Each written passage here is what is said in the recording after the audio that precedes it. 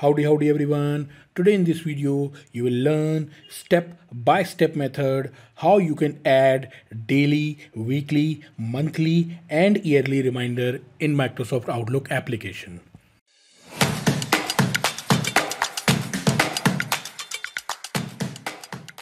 Setting a reminder is very important. There are tons of tasks, events, appointments which you want to remember and you don't want to miss them. So Outlook is a very great platform where you can set up the reminder and that will automatically notify you for the upcoming event according to the setup or inputs you entered in the system. So open your Outlook. From the Home tab, there is an option New. So New Items, click on the drop down and there is an option Appointment. You can also use Ctrl+Shift+A to click on this appointment and that will open a new appointment window. Here you can set up the title, say boss birthday. If I want to set the reminder on the yearly basis or monthly basis, that means I want to set up a recurring reminder. So here I have to click on the make recurring. When I click on here, appointment recurring dialog box appears.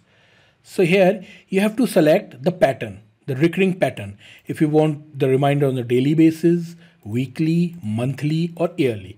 The birthday of my boss comes on the yearly basis, so I set yearly. Now here recurring every.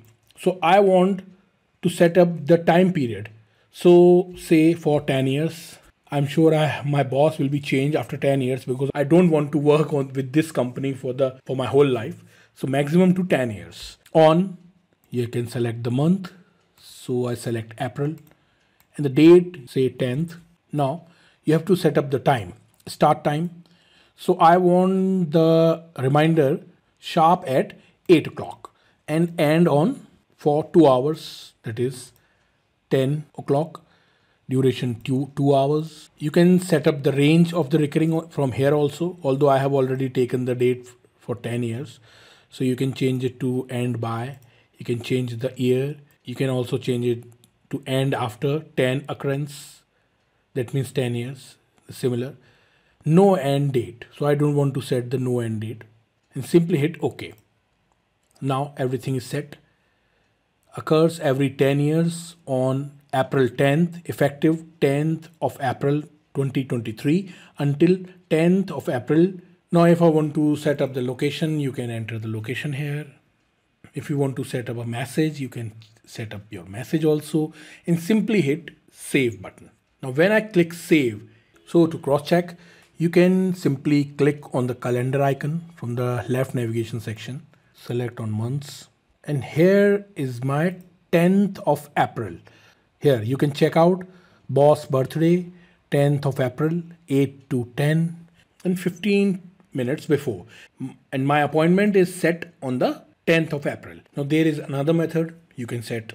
You can simply go to the calendar, select the date, say 12th, double click on it. And this will also open the event dialog box. Now I click on say 12th. Now the same event dialog box appears. Now here I have to enter the inputs. Now again click on make recurring.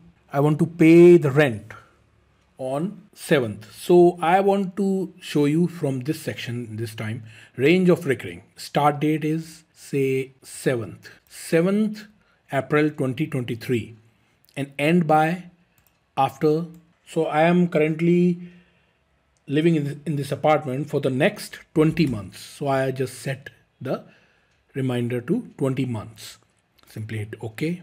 Occurs day 12th of every first month, effective 12th of April 2023 until 12th of November 2024, which is correct. I can name it rent payment.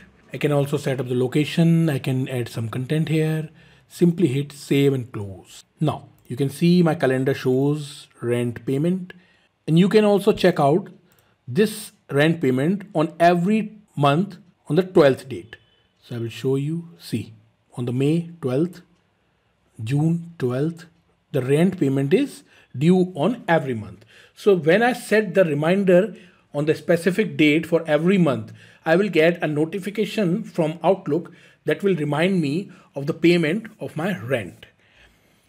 Similarly, you can set up the reminder on the daily basis, weekly basis, monthly basis, and yearly basis. That will help me personally a lot, and you can also use this feature and you will never skip an important event or appointment which is very important for you.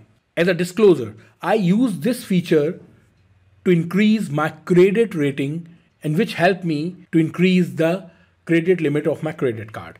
I usually make the payment on the exact date when I receive my bill. So this reminder helped me to make the payment exactly on the day I received the bill. I hope you have learned something new from this video.